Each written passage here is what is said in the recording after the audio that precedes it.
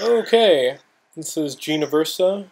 I'm here with Anthony C. Ferrante, back on the podcast after a two-year break from it. I hope the last time you were on wasn't too bad. Oh, I had to avoid you last year. I mean, I was so angry at how nice you were. And I was like, no, you got to be a lot harsher. So we're back, and you're gonna be asking the hard hitting questions this time, correct? That's correct. Yeah, they're be less Bill Murray questions, unfortunately. So, but yeah, thank you for coming back on the show. I really appreciate it. The last episode you were on, that was a really fun experience. So, it's always glad to have guests back, and it's always cool running into you at Comic-Con, other events, and yeah, joining us again to promote a new film that I had the pleasure of seeing a sneak preview at. Yeah, no, you were one of the first people to see footage from the movie at Comic-Con. And how is it coming back to Comic-Con post Sharknado? What about Comic-Con is so special to you, Anthony? I just think it's the preliminary kind of like people starting to get a little taste of what we're up with, what we're trying to do, what we're up against. Like, oh, they're doing this time, or they're doing that. And, the fans made the Sharknado movies. Without them, we wouldn't have Sharknado. It wasn't anything but fans discovering us that night it aired, and that was what made it so cool. So, being there and being surrounded by fans that love what we do and being able to, tease something brand new to them, that makes it worth it.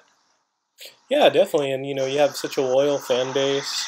I think a friend of mine was in Japan recently. He said there was an all Shark channel just playing a marathon of the Sharknado movies. Japan loves their Sharknado. Oh my gosh, it's crazy, and their posters are insane. Yeah, it's like I love their posters. I wish I could get a set of every single one of the Japanese Sharknado posters. I love them. I do have some of the DVDs, so I get to experience them by default. Right. So. Yeah, and we'll get to. We were going to just talk about Zombie Tidal Wave, but I just had a question for you. If just looking back on Sharknado, do you find any of the kind of any like anime or Japanese film inspiration anywhere in there? In Sharknado, yeah.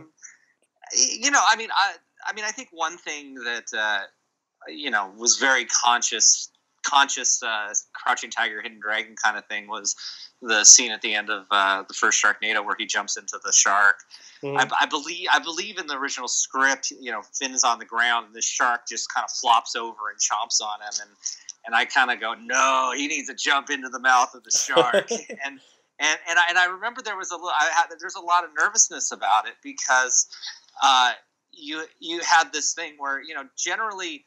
The movies are crazy at the asylum, but it was one of those things that kind of just went just one extra step, beyond the normal crazy. Mm-hmm. And I remember showing it to one of the producers, and they're going, "Is that a little too over the top?" I'm going, "No, it's not. Yeah, okay, we'll leave it." And I'm like, phew. And I never told, I never put it into the script. Yeah. I never told anybody what I was going to do with it, but I knew very early on that that's what I wanted to do. And so, I've learned just in general, you just don't put some of the crazier stuff in. Now later with Sharknado, it was expected to be crazy, so it didn't matter. You can let your crazy, flag fly with those films. Mm-hmm. But that first movie, it's like, you're trying to go, okay, well, I'm just going to do it, and then they can see it as opposed to explaining it. That happened on the third one as well, is that I mentioned once to one of the producers that I wanted to do this sort of James Bond thing, and they're like, no, that's too over the top. That's That's like, because it was the little thing where, James Bond circle thing like he has on there, but instead it's Finn with a chainsaw. And I knew it could work, and I knew how I wanted to do it. So when we were doing green screen, I shot it anyway. Awesome. I shot him doing what I wanted, and then I showed them sort of a rough emulation of what I wanted, and they go, "Oh yeah, okay, we got to use it." So sometimes you gotta show the ideas, because it's people don't necessarily know what you're trying to go for, and it kind of gets scary. Yeah. Especially when you have someone as deranged as me doing these movies. Yeah, I mean, you did 6 films, so you survived. I survived Sharknado 1 through 6. It's a pretty tall order, and we got to tell a complete story from beginning to end with the same cast and the same director, and it's a major accomplishment. Oh, of course, yeah, yeah. I mean, there's not even some Marvel movies that have done that. Yeah, so I'm pretty pleased. Definitely. And let's just change topics to Zombie Tidal Wave. And can you walk us through just the genesis of this project without giving anything too much away? It was a couple years ago, and Ian came to me and he said 3 words: Zombie Tidal Wave. And it's like, he was working on a story with Thunder Levin, who was a writer on the first 4 Sharknadoes, and they said, "Are you in?" I'm like, "Yeah, let me see the script. Let's talk about it. Sounds fun." And it took a while because we kept getting Sharknado movies, so there wasn't time to actually do another film in between. And at some point, I came on board to work on the script with them, and we got a green light, and off we were. I think, for me, I've never done a zombie movie before, so I was kind of excited to play around with a different type of threat. And clearly the title kind of evokes a little of the silliness of Sharknado, but I think that whereas Sharknado, the villain is Sharknado, this one, the tidal wave brings the zombies in, but then it's a zombie movie. And I rewatched pretty much all my favorite zombie movies, and just really tried to be reminded of what worked and what didn't, and what's been done before, and when and how. And zombie movies and most things, that's what happens. You have to shoot them in the head. And so what we tried to do with this movie that was different is we tried to just kind of mess around with expectations. Normally in zombie movies, it's you shoot the zombie in the head, and they die, and why not try to find another way? And there was a clever way of getting rid of them, and so it allowed us to kind of play with the conventions of what people are expecting. What happens when they bite you, and what makes that different. The idea, like, if you die, does that mean you turn into a zombie, or do you have to be bitten in order to be turned into a zombie? So there's a lot of kind of rules that we kind of played around with to see if we can make them work. And then I was also, we were going to be shooting the movie in Thailand, and I thought, let's embrace kind of the 1980s-ness of zombie movies, George Romero and Lucio Fulci zombie films, that shot in, Asian countries and stuff sometimes, and just kind of go for that kind of feel, even though it was set in modern day, and then throw our whole, quirky sensibilities into it. And so that's what kind of turned out when we threw it all in the blender. And, I was very adamant that I wanted to do a lot of practical gore effects. In Sharknado, we got a little lazy because we were doing so much, and sharks, we could never really do practical anyway. So it was like, okay, so we'll put that in there. But here, our threat needed to be physically there. And aside from a little bit of duplication and stuff, I think, old school, gore zombie stuff is the way to go. So aside from a few things that were impossible for us to do, I think there's 85 to 90% of the effects and gore in the movie is practical. And we pushed it. I told Ian early on, look, I'm going to let the blood tube run out of blood, and so I'm just going to let it keep rolling, and we'll figure out how to pull it back in the edit. And so when we delivered it to the network, I was basically saying, look, let's do what they did in the 80s. Let's go overboard and then they'll come back and go, oh, we got to snip here, we got to snip there, and we'll get it to exactly the spot it needs to be. So it went on very long. It went over the top long. And so we get the notes back from them and standards and practices and stuff, and they go, oh yeah, this is fine. And we're like, wait, what? Like, this is okay. Like, we have like a zombie biting the back of some guy's skull and literally ripping the back of the skull apart with blood flying everywhere. And it's like, okay, so we basically went in and trimmed it back to where we originally wanted it. And so the movie is the movie in terms of the gore that we intended. And that shows you how liberal things have come from the 80s and just on television in general, what you can get away with. Yeah, and was there any sort of notes or changes besides the zombie or gore? What do you mean in terms of from the script process or in post? Or? Oh, just in post. Yeah. If there's any significant changes, it's stuff that we ended up doing editorially on our own. Generally, at least the last two Sharknadoes, and particularly this, we come back with way too much movie. So, on the last two Sharknadoes, we had like a 2.5-hour cut of the film once we came back from shooting, and in this one we had a 2-hour cut, and we had to deliver an 86-minute movie. And for me, that I like that. I know there's a lot of filmmakers that can get precious about every little thing, but I kind of feel like when you have more to play with, little ad-libs here and there or little moments, you can kind of pace it up really well. Yeah. So I actually enjoy cutting that stuff down, and so there was a lot of little nips and tucks that we did in terms of streamlining the mythology and in the script. There was an over explanation that we knew was a little too much, but we didn't know what was necessary to get the story across, if that makes sense, because there was a lot of mythology that what we felt was essential, but we I think we needed to see how it was going to play. So we had this 8-page revealing exactly what's going on scene, Basil exposition, and then once we got into edit, we had it cut down to like about maybe 2 or 3 pages or 2 or 3 minutes.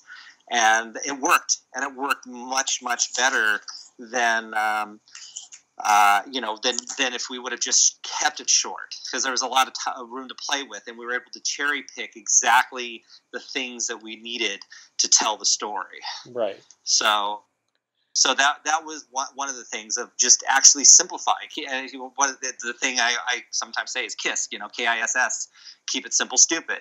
It's like audiences don't necessarily need to know everything. They just need to know a why and a how.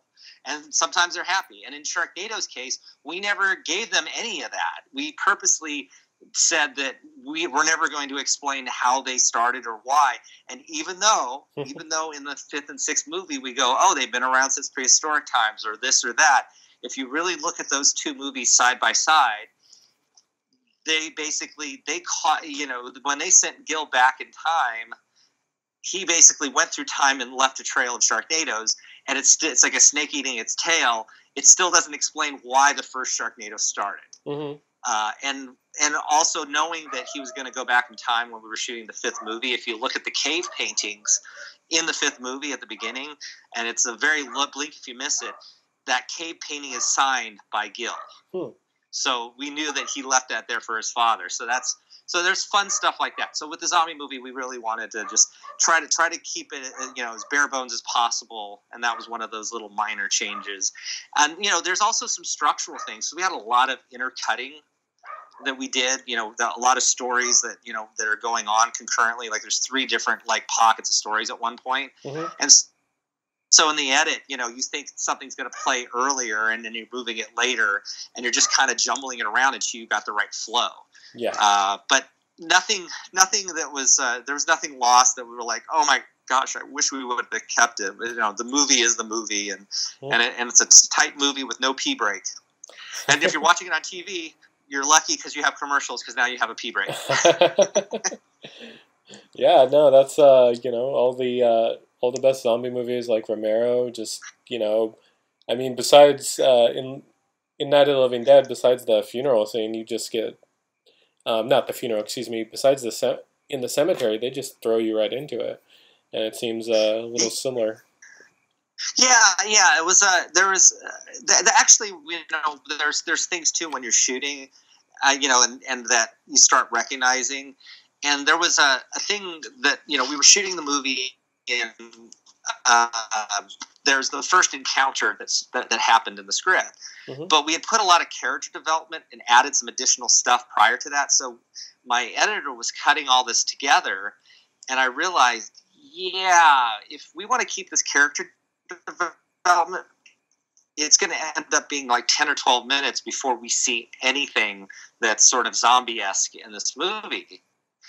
And I knew that if that was the case, development, because we will have to get right to them finding the first zombie. So there was a little sequence that I had written during the main tidal wave portion of it that I had someone being kind of yanked underwater, and I thought, it's kind of like, sort of like a shark, but you get the idea that it's a zombie doing it. And I go, okay, well, if we take that moment, because we hadn't shot it yet, and let's now make it two people, and let's make it a couple, and it's two girls, and then I think I change it to a couple. So we kind of literally, like 3 days before we were wrapped, I was going, we got to make a teaser. We have to do some teaser that establishes what's going on, have a zombie, have a threat, and have something fun. So then we can earn our 10 minutes of exposition. And so that's what we did. We literally created this thing quickly. I had a buddy of mine, brainstorm with me while I was in the middle of it, and we figured it out. And then we shot it. Our cameraman, our Steadicam operator, was an actor in it and an extra, and we made it work. And it's actually a great little opening. It's very, very evocative of the 1980s. Yeah, it's like like a mini movie. Really, really. Yeah, in Sharknado, we basically make a whole movie for the teaser. Like the Sharknado, it's like 12 minutes to 20 minutes of before you even see credits. In this case, it's very short. It's probably 2 minutes, 3 minutes tops. But it's a good tease as to what's going to come. Yeah. But that's the thing is, as you're going along, and again, having experience kind of doing this over and over again, you start realizing what's going to happen if you don't do something. And we would have had to figure something else out in post if we didn't do that at that moment. Exactly. So, in terms of changes, that was a big change. I mean, I think even the scene number stayed the same. It was the same scene number that was like, scene 40 or 50, when technically it's the first scene in the film. So yeah. And going to just storytelling, this is the 7th movie you've done with Ian Ziering. And what about him just makes him such a great everyman? How was it like reteaming with him? Talk a little bit about. Look, you get a shorthand when you've worked with people before, and that makes things a lot easier. I could say, Ian, do this, or grunt, and he'll know exactly what it is, or I need a line here, and he'll instinctively know exactly what's going on there. So there's that safety net where I trust him and he trusts me, and we just try to make it work. I think that going through 6 Sharknadoes is a lot, and so coming into this thing, we kind of knew how Sharknado started. So we knew that literally we had to start from scratch on this thing. We'll have some goodwill, from the fans and stuff. We need to create our own identity with this thing. So, his character, Hunter Sean, this is a little more. There's a little more of an edge to him than Finn. He's definitely a lot edgier. There's still that heroic vibe that he carries throughout. And it's a zombie movie. A lot of people kept saying, "Oh, are you going to have cameos? Is it going to just be over the top?" And it's like, really, it's kind of goes back to like establishing the world, like we did with the first Sharknado movie. So we basically tried to create an honest to goodness, fun, creepy zombie movie.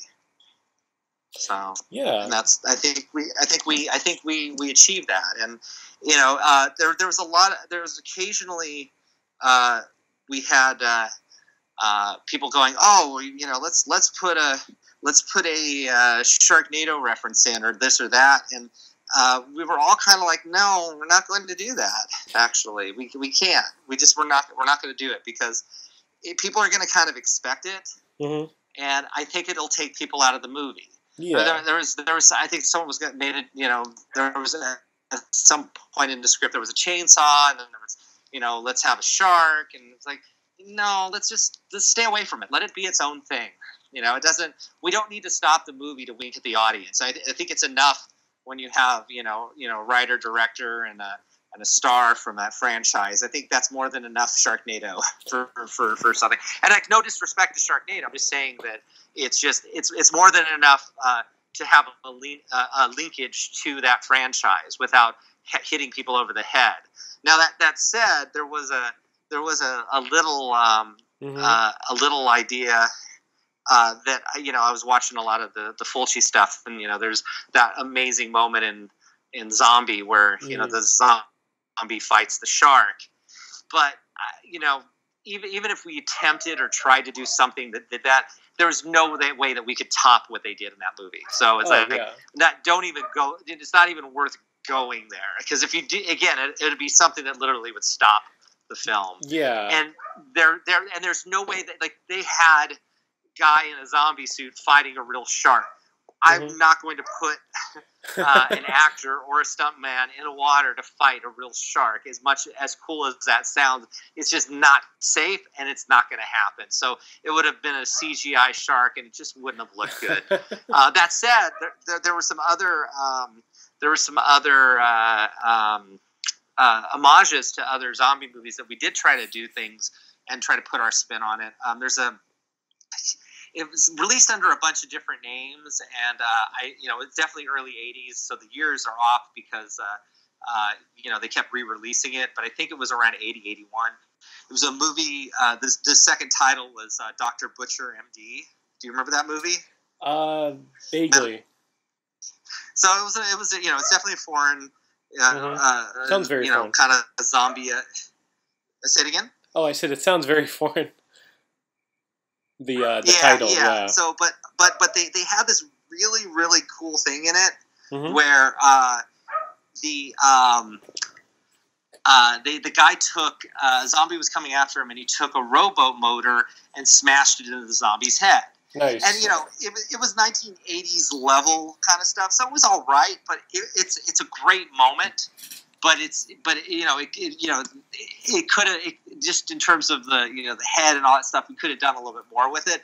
But I still love that moment. I go, let's see if we can try to pay homage to that. And in Thailand, where we shot, they have these longboat motors. They're these long kind of like shaft thing, and then you have the motor blade at the end of it. And we go, well, all right, they did one. Let's do the longboat motor, and let's take out 3 or 4 of the zombies with it. and we did a practical head that we literally destroyed with an actual motor. I mean, we're destroying it with the actual motor, and there's no trickery in terms of digital effects. And then we did some in-camera tricks for like ripping up the guts of one of the zombies. So. It was fun kind of going back to that. I started off doing makeup effects, and I like that kind of stuff, and I love trying to figure out clever ways of doing stuff like that. So we definitely did a lot of it in this movie. Oh, of course. And going off of the filming location, you said you filmed in Thailand. How was the weather there? How were the conditions? If you wanted to have any horror stories for the audience. Oh, there's no horror story. I mean, the crew there is incredible. We had more crew than we probably ever had on a film, because that's the way they do things in Thailand. Lovely, lovely people. We prepped in Bangkok, shot on an island called Krabi. I think the hard part about it is that it's very hot and humid. Yeah. And when we shot the last Sharknado in Romania, it was one of the coldest winters there. So in a year period, we shot in the coldest conditions we could have ever done, and then we shot in the hottest conditions we could ever shoot in. And I don't really particularly care for the heat that much, so it definitely was making sure I had a lot of fluids and electrolytes and all that stuff, because it's definitely hot and humid. But the biggest challenge is the makeup, because when you're doing prosthetics. sometimes you have to keep on it and make sure the makeup doesn't slide off, and you got to make sure that whatever paint's on isn't revealing something that you don't want to see. So there's a lot of touch-ups, and we had to do a little extra color correction to make sure that some of the real skin didn't seep through on the zombies. Right. So that definitely was a hurdle, and also just a lot of the Thailand extras, who are playing zombies. We really had to kind of talk what it is, because in LA, for the most part, extras kind of, some of them want to be actors, but they have a basic understanding of what being an extra is. Mm-hmm. They're just, it's just kind of a gig to make a little bit of money. Some of them are into it, and some of them get it, but a lot of them, it's a different world. So you're literally having to give them zombie training on the fly, so they're not looking at the camera, or they're not going over the top, and or they're not hurting themselves, because there's a lot of stunts going on. So yeah, it's it's a different kind of universe in that respect. Mm-hmm. But the movie looks gorgeous. We got to actually shoot on moving boats. We were shooting out in the middle of the ocean there, and it was just incredible to the look of the movie. We would never been able to get this stuff here in the States with our budget. So Thailand definitely gave us more bang for our buck, and that's Krabi Island was just You're shooting on an island. I mean, it's like, how can you not complain? There was a day where we're working. Once we start production, it's nonstop. Even days off, you're kind of still working. And in this case, we needed to actually shoot some underwater footage of this drone going toward a sunken ship that was out there in Krabi, because that's a plot point. Mm-hmm. And so we went on my day off on this boat. And I couldn't dive because I'm not certified, but I could, hang, and I could see the footage once they brought it up. So I basically had brought my swim trunks, and I just jumped into the ocean out in the middle of nowhere and just kind of sat there and floated while we were waiting for things. It was even though it was work, it was just kind of peaceful and awesome in a strange way. So, so it was a little tiny bit of kind of fun in the midst of the craziness. Yeah. Being in the eye of the storm of that. Yeah. And just winding down here, Anthony, the main one of the staples of Sharknado is the music. Your band Quint, that you and Mr. Robbie Reese have toured with. Can you tell us a little about what we'll have in store for Zombie Tidal Wave? Well, with Zombie Tidal Wave, we were kind of easing into that 80s vibe. Mm-hmm. So it's present day, but there are little like nods, like, one of our douchey characters is named Blaine, and he's wearing a pink polo shirt and a teal sweater around his neck. So there's a lot of 80s kind of nods to this movie. And so we knew that the music was going to probably be a little bit more 80s in style. Mm-hmm.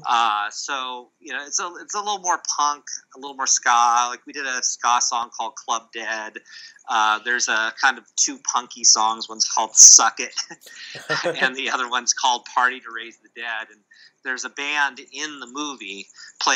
Lead singer is a guy named Will J, who amazing voice, very Bruno Mars voice, but we wanted him to sing this sort of punky song, and then we named the band the Full Cheese, so that was another reference. But he came to set after we sent him the song, and he came when I met him for the first time on set. He played his version of it. He played him singing it, but he brought his ukulele, and he was playing on a ukulele, which was not the intent. It was just he just wanted to show me what he was working on, the vocally. And I'm going, dude, that's amazing. And so we can't not have you do a version like that. So we kind of rewrote the script where, he's in this band and, he's singing in this sort of punk style, which is not him at all. Mm-hmm. And he kind of says, it's not really me, but, that's what, ran like.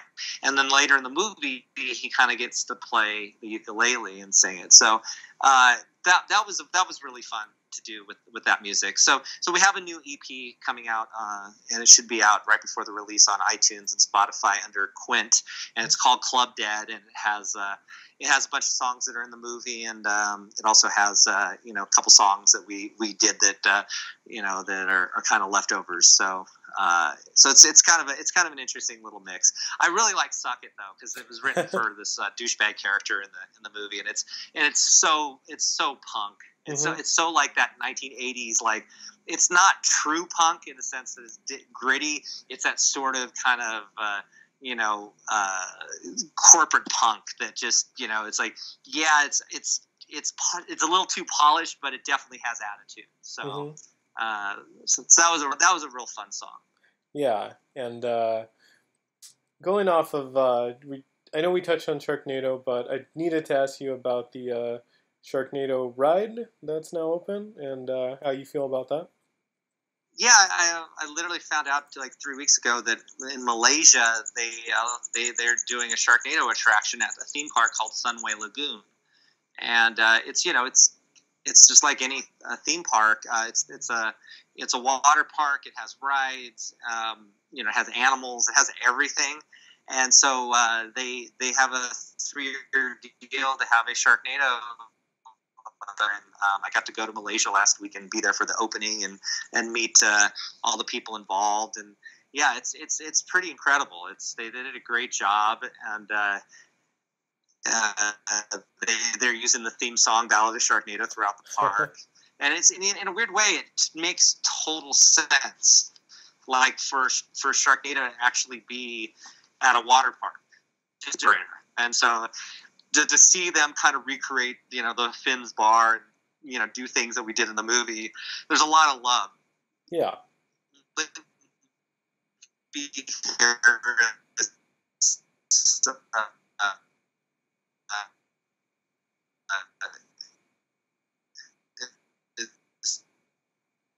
Is the guy that put this together, and he just, you could tell he loved the franchise.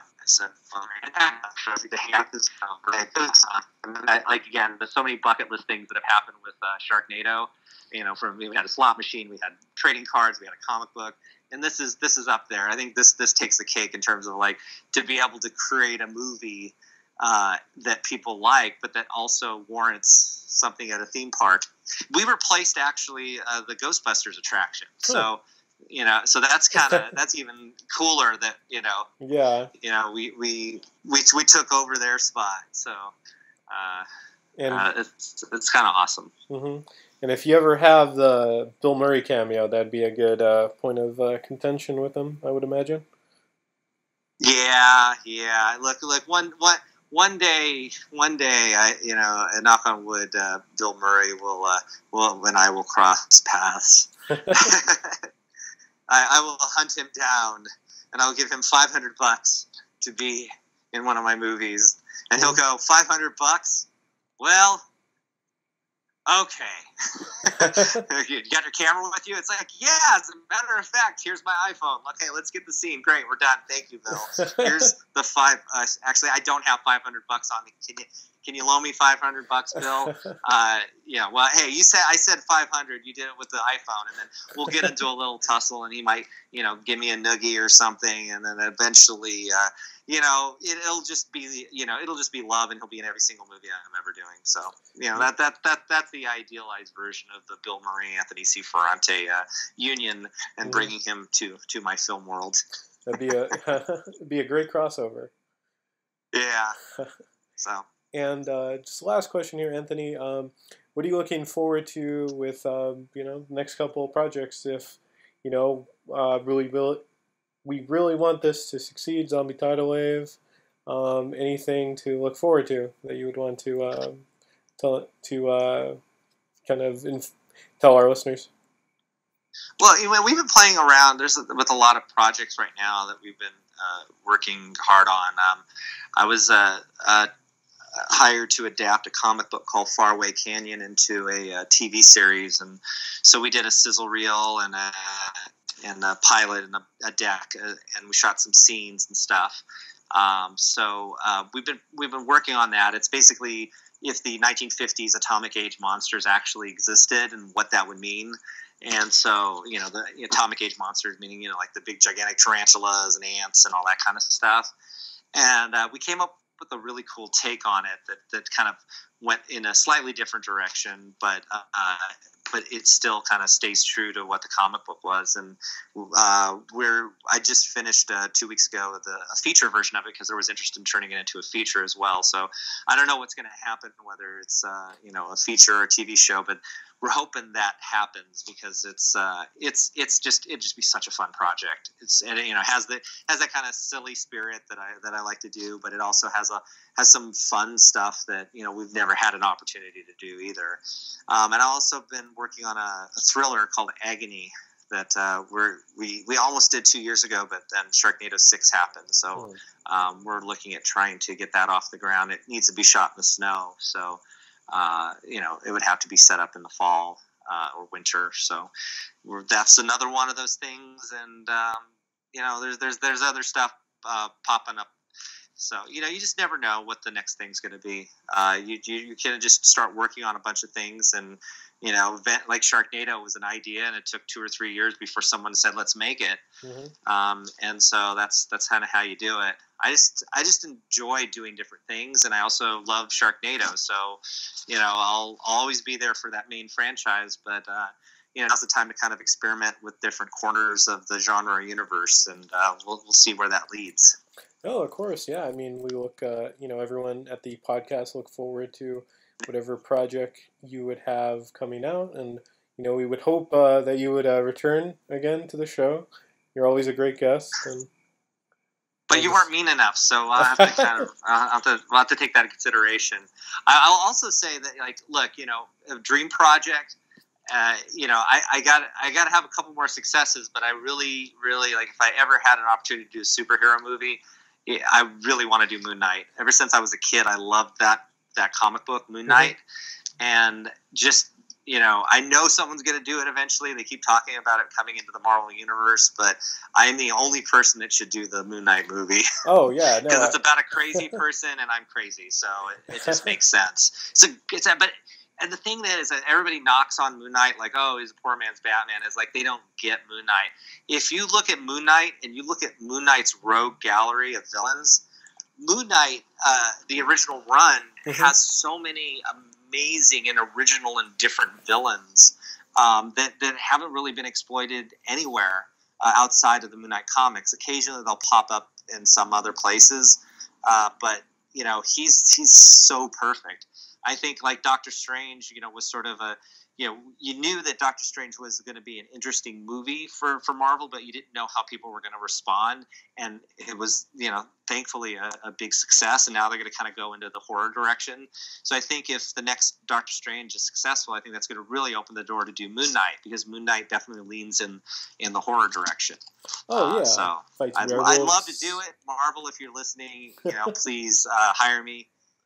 You gave James Gunn Guardians of the Galaxy. I will take care of Moon Knight and Mark Spector for you. Mm-hmm. Yeah, we'll send this off to Kevin Feige or try to send it off. Would you want Moon Knight to be Keanu Reeves, though, as some people have fan casted? Yeah, actually, Keanu could be a very interesting Mark Spector.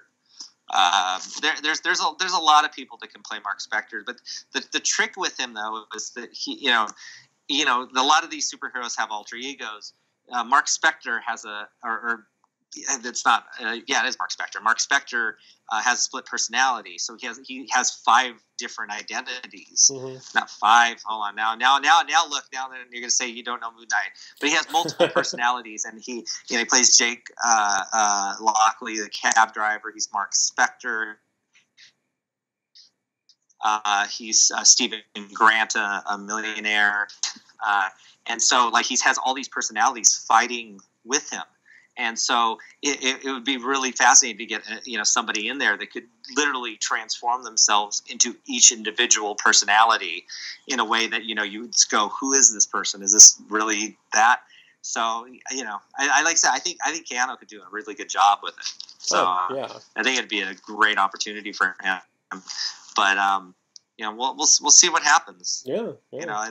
It's gonna enter the Marvel universe at some point. So yeah, I just keep putting it out in the universe. Mm-hmm. Yeah, and good chance of it happening, and we'll definitely see, and the universe, the cinematic universe will outlive us all. So. Yes, it will. Yeah. It'll be the only movies ever released. Everything else will go straight to streaming after that. Probably.